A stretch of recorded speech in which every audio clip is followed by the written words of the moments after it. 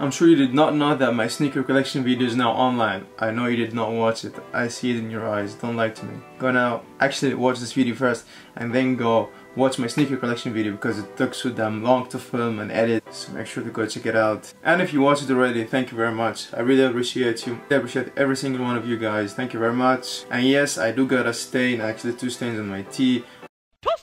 Where they came from. You just have to deal with it. I'm sorry about that. I'm just too lazy to change the t-shirt. You have just to deal with it. Just look over here. I know it's hard to look over here. Hello, cutie pie.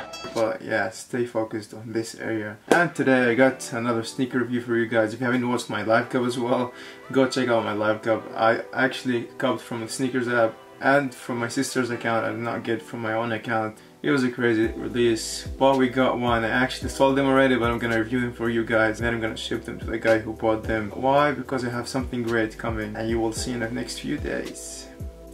If you didn't figure out what I'm talking about the Air Jordan 1s, black toe satin, which are actually sick. In real life they look amazing, but in pictures they look much better. I expected them to look better in real life, but in pictures they look much better than they do here. But yeah, resale is crazy on them. Like for the bigger size, it's just over 1,000 or 900, which is really crazy. I didn't expect it to go this high. I think the price will settle now at this point, and then maybe go down a little bit, and then with time it will just rise. Is it worth paying 1,000 for them? No, for sure not. I don't think they're that good. Let's just take a look at them and you judge yourself. Let me know, guys, if you got them. Let me know what you think about this shoe. If you're new to my channel, make sure to subscribe, like this video. Why not? It's for free. Yeah, let's go. I actually have the box in my hand. Let's start. So we got the Air Jordan 1s box, the usual black box, nothing special about it. Over here we got the new size tag, which like not new, but like the new size tag. I like the older one much better because this one is just too small. I don't know, yeah. As you can see, it's 7.5, which is not my size. 8.5, which is like 6 sizes smaller than my size. So if I would wear them, I would just, you know what's gonna happen there. We open the box. Here we get the usual wrapping paper. Nothing really special about it. Wow. First of all, first thing I look at when I get the shoe is the quality and the smell. The quality on this one is okay. It's not the best I've seen on Jordans, but yeah, this black, like here the black toe, it's just the combination of the colors is amazing. But I don't know about the satin. I'm not pretty sure about it. Like it's a woman's shoe, yeah, and it looks like it in real life. Like I don't think I could rock it that good. I prefer the normal ones, not the satin ones, just for the fact that, you know, like they're shiny here. It's just, I don't know, it's just in real life it does not look as good as in pictures. I do love this model. I love the colorway.